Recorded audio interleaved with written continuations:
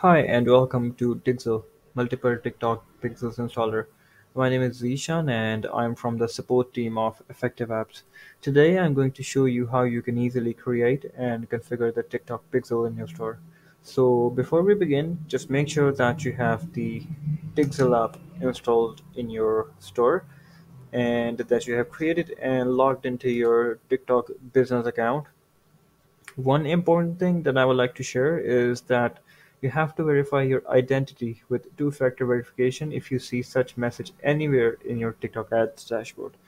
So let's get started and create the TikTok pixel. So hover your mouse to the assets section in the top menu bar and click events.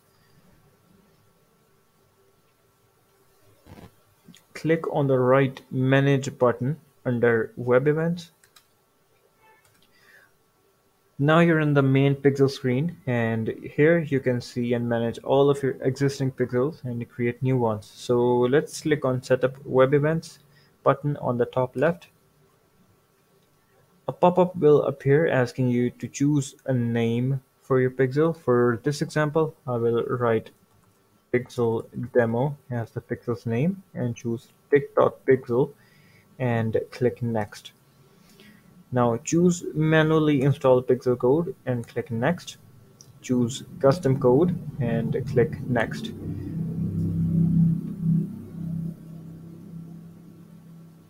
That's it, the pixel has been created. Copy its code by clicking this button and go back to the Pixels dashboard in your Shopify store. Click Add New Pixel. Change to pixel code by clicking I have a pixel code and paste the pixel code that you have just copied. If you want, you can give it a custom name, but I recommend that you use the name that you have just created in the TikTok ads dashboard. So I will write TiXel demo in here. If you want, you can choose to apply the pixel for specific products, or you can apply it for all products as well. And if you scroll down a little bit, you will see and choose which events you want to trigger. But I would recommend you keep the app's default and you're all done. Click Add Pixel.